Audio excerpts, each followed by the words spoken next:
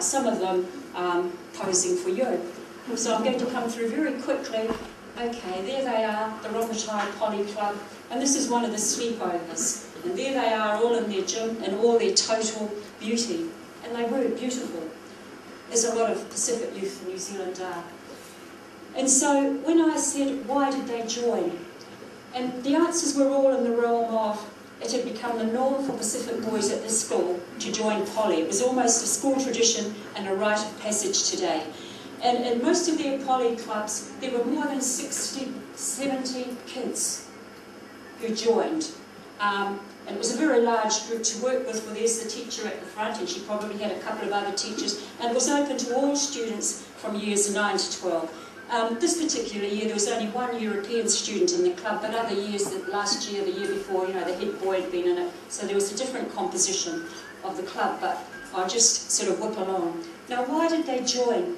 I found 3 reasons why they joined, and I'll talk about them briefly. One was the feelings of brotherhood, however this is defined, understandings of who I am, and it focused on people and relationships and what Pacific means. For some also, poly was the only reason they came to school.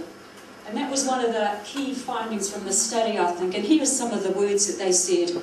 Poly is the only thing that keeps me coming to school. And then when I come to school, I do my schoolwork, I go to classes. Just for me, poly is the big thing. It's the boys, the teachers, the brothers, just being together. And another one, just a sense of belonging in the club. Just being able to be really part of something at school, part of the spirit and the adrenaline of being with your peers. It encourages me to come to school to do the right thing. A lot of us by the 7th form, it's hard to keep coming to school every day and on time. And I reckon it's the boys. They mean a lot to you. If you don't come to school, you don't see the boys. Answering a second question.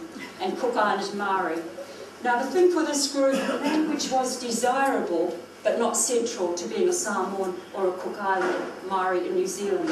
Nor was the trip to the homeland. In fact, only 4 of this group had been back to Samoa or the Cook Islands. However, and this was the interesting thing, each student was able to recount quite meticulously the family stories and the journeys of their parents to New Zealand and the stories from back home. When you actually looked at it, comments indicate that these youth were actually being socialised into the Samoa or the Cook Island or the Pacific Way by their family members in New Zealand, mainly grannies who came to live with the family, but unfortunately many of them were passing away. And the other clear thing was that they were actually learning what it meant to be a Samoan in the Polynesian club. That had become the place where they actually constructed their identities of being Samoans or whatever in New Zealand. And reasons were given, my parents are always working, they don't have time, you know, those sorts of factors. And so the school became an even greater, an even greater hub of cultural learning or security, if you like. Yes, but 2 points about the sense of belonging which warrant further research. I've just said one. First, there is a likelihood that the Samoa these youth identify with is one being constructed in New Zealand, and that school Polynesian clubs are helping fashion that process. And second, and I'd have to test this again, but what came out clearly in most of the answers, you know how you read that the Samoans identify with a village? You know, if you ask me where I come from, I'll tell you my villages, those sorts of things, you know, mother, father. But for these boys, some of them did not know their villages, but they called themselves Samoan. And so there's a new sort of phenomena here. They are identifying with the nation of being Samoan rather than the village. It's just something to look at. Okay, we're skipping along. Brotherhood. The way the club organised built strong feelings of brotherhood, working together. Every single boy who talked at in that school talked brotherhood, brotherhood, brotherhood, and working together as brothers to build something much better or bigger than themselves. I put in that picture because you probably can't see, but most of them have got their rugby gear on. And so on a Saturday, as the festival drew near, they would go and play rugby, then they'd all come back and do the Polynesian club. That was that whole sense of working together, discipline to create this thing which is greater than themselves. And they said those words. Everyone says brotherhood, that's a big word around here, but it's more than that, but I'm not sure how I discuss it, but it's part of me. Precious. The most obvious answer is that we all like to do the performance at the end of the year, but at Rongotai, the common word is brotherhood, and I know it's used a lot. When we first started, everyone talked about it, so we all went along to see what it meant. We all had a basic idea, but over the years it's come to mean even more than this, especially as we know our school years are coming to an end, and we know we probably won't be doing Poly Club or anything like that again. And another one, this feeling of brotherhood actually extended into the school, and the school has managed to create that sort of a great culture in the last 25 years of brotherhood. These feelings of being together carried over to their perceptions of the school. And so these were some of their words: to be part of Rongotai as a student, but also to be part of the Samoan Rongotai, to be part of the Poly, if that makes sense. Our Poly brings a lot of different culture to the country, but so do Maori. And then we always finish our performance with the Rongotai haka. We are very proud of that. We don't belong to the Maori club, and some of them Maori join ours, but we love the Rongotai haka. That is us. And so there was that feeling of coming through of integration and let's keep going. Relationships.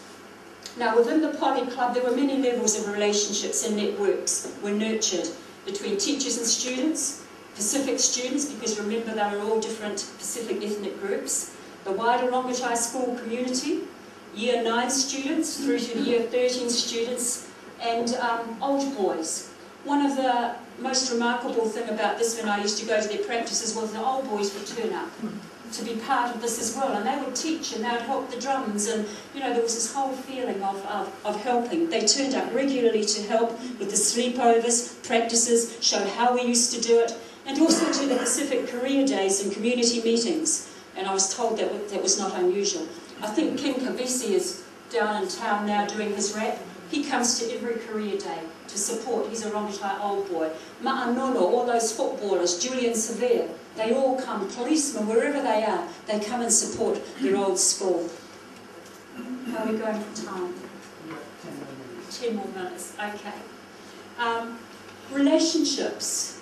Ooh, okay. I will talk about relationships. I've said that, haven't I? Okay, cultural knowledge and security. That's right. Cultural knowledge was the core, the platform of everything the Poly Club did. That was the place where all the students shared their knowledge and debated their ideas about culture, about identity, and about changing times. And here are some of the comments. It's taught me who I am, a Samoan, an island boy. And it's another one, it's taught me how to be proud of who I am and where I'm from, and to showcase where I'm from. And then they even started to become what I will call experts in what was traditional and what was authentic. So they started arguing those sorts of things and bringing in their parents from home to sort of talk. And here's one comment. I think as long as you don't alter traditional ways too much, it's good to add your own flavour style. But if you take it away from the actual dance type, it's not really Samoan. You can't call it Samoan anymore. So, there are quite a few questions there about what is the real Samoan. For Albert's information, the Samoan which is being taught there is Samoa College, Samoan. That's become the authentic, for that particular club. Okay, when they participated in school events, that was great. The whole school would rally round them. But the Tū Tanata Festival once a year was undoubtedly the highlight for the club and the whole Rongotai community as well. And these are some of the words they used to capture the empowering experience of the festival. And this was one girl who dropped out and was doing all sorts of crazy things around Wellington. It's just the feeling you get on the night when you're performing. You don't get it anywhere else. It's a feeling of happiness, heaps of happiness. Just like nothing is going to go wrong in your whole life again, anywhere else. I have never had that feeling anywhere else. Every year, it's awesome. And there are those sorts of comments coming through. Leadership is the next thing I'll talk about very, very quickly. Some of the boys, leadership was part of the club. The teachers tried to stand at the side, and the seniors took it. In fact, one of them described it this way. They said it's just like a Samoan village. One student described the Poly Club as being run like a Samoan village. The senior boys take it, the teacher is there, she's the matai, ha ha ha. But the senior boys do the work, and the rest of us listen and watch and learn. And all of the students I talked to saw this allocation of roles as the way things should be done. The sharing of responsibility, respect for the elders, and a way to leadership. One of the senior boys said, a sixth former, it helps me to step up to become a leader because the Poly really needs leaders. It helps me stay committed to something, to stay and go to every practice. A good thing for me, I guess, because sometimes I don't want to. And another one said, it feels pretty good to be a leader, but it's hard as well, the pressure, trying to keep all the boys together, and at the same time trying to suss out the new items and the rules. We make up the movement, we get together during study periods or after school, and we think about the actions and songs and things we can add. So there was that sort of a leadership. And the students said, the younger students, we don't mind. We know our turn will come. So we know to be patient and watch and learn.